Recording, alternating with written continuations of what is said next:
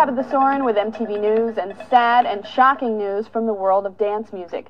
David Cole, one of the C's of CNC Music Factory, died Tuesday morning in New York City of what his spokespeople say were complications from spinal meningitis.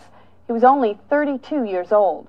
Through CNC and their production and remixing work with such singers as Mariah Carey and Whitney Houston, Cole and his partner Robert Clavillis had a major impact on 90s dance and pop music. Here's a quick look back at David Cole's brief but eventful career. With those three words, David Cole and partner Robert Clavillis burst out of the clubs and from behind the mixing boards at CNC Music Factory. A talented keyboardist, David Cole began his musical career DJing in Manhattan clubs, customizing tracks by playing along live to Clavillis' mixes. They eventually graduated to remixing and producing.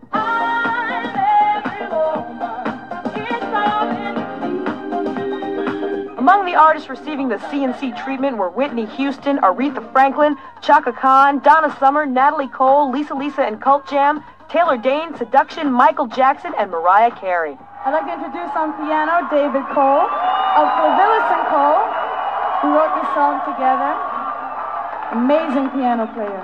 Thank you, David.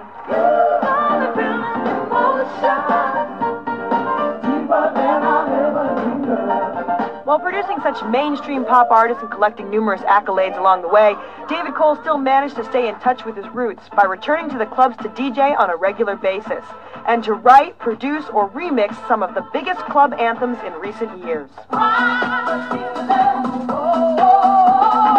We were lucky to come out with something new at the right time, a combination of all of our experiences, musical experiences, and it just sort of happened itself. We were very lucky and we were blessed.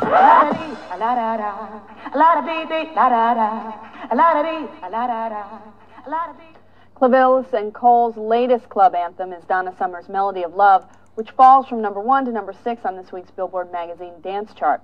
Funeral services for David Cole were still being arranged as we went to press. We'll keep you posted.